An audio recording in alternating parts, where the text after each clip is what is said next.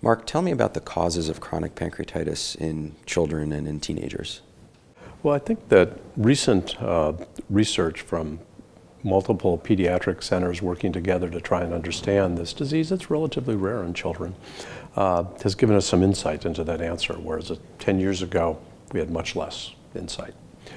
The most common causes break down to genetic causes and obstructive causes. By obstructive, I mean patients can be born with abnormalities of the tubes or ducts that are in the pancreas or lead from the liver into the pancreas.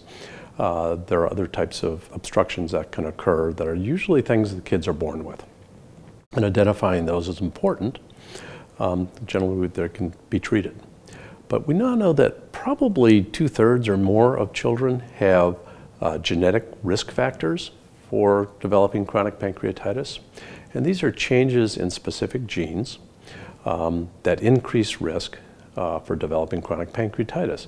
Now, none of them are really causative. They just mean that you have more risk. And by that, we know that there are people who have these same changes in the same genes but never get chronic pancreatitis, but some do. And we don't fully understand why some children with these genetic risk factors develop chronic pancreatitis and some don't. We think that there are probably other genes that may play a role. It's possible that there are things in the environment that may be important.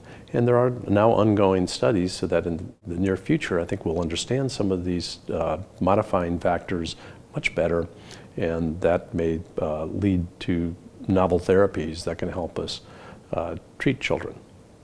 What about if children have both a genetic cause or genetic factor as well as some anatomic or problem in the duct system? Are those children any different? I think that's a very good question, and it's one that I don't think has been fully answered.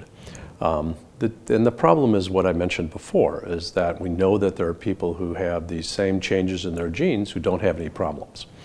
And some of them are fairly common, so several percent of people in the population may have these changes, and not that many have problems with their pancreas.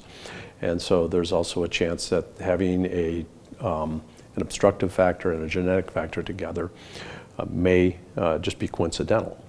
There's some evidence in adults that have a particular type of anatomic variant called pancreas divisum, which is an anomaly of the way the ducts or the tubes in your pancreas form, and have mutations in specific genes, may have even increased risk.